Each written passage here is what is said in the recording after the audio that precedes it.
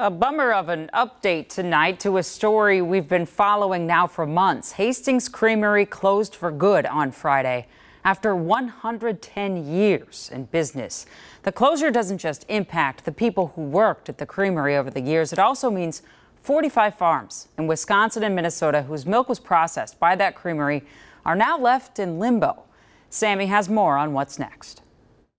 On a day like this, it's nice that people can come here and get some cold ice cream on a hot day. Hastings Dairy Store It's delicious. is busy. $3? Manager Jamie Broskoff Yep. Yeah. says it's more than heat bringing people in. Friday was their last day. She tells us the century-old Hastings Creamery shut down last week. They came to work last week and were told we're closing tomorrow.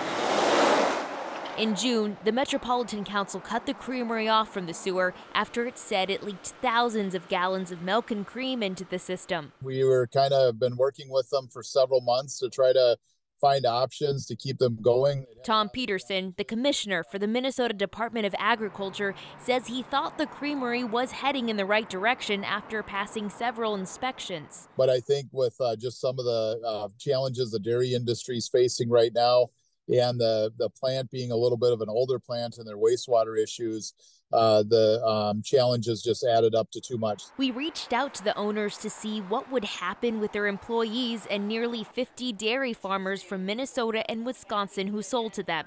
They never responded. For the dairy farmers in Minnesota that I've been talking to, it's been a really rough 3 months. Lucas Sjostrom, the executive director at Minnesota Milk Producers Association, says it will be hard for farmers to get a buyer for their product. That's partially due to low prices, partially due to just the processing capacity we've had in the upper Midwest in recent months. And this is all the milk that's left. Jamie.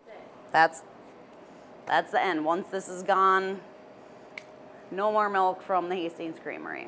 Says the store's future is uncertain. It's, kids to support and paying a mortgage and car payments, stuff like that. Brings in people to the community, and it's nice to know where your milk's coming from.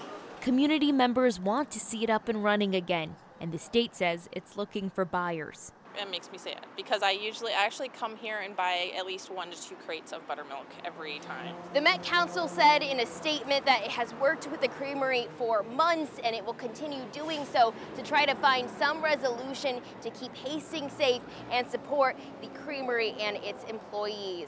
Sammy Solina, KARE 11 News.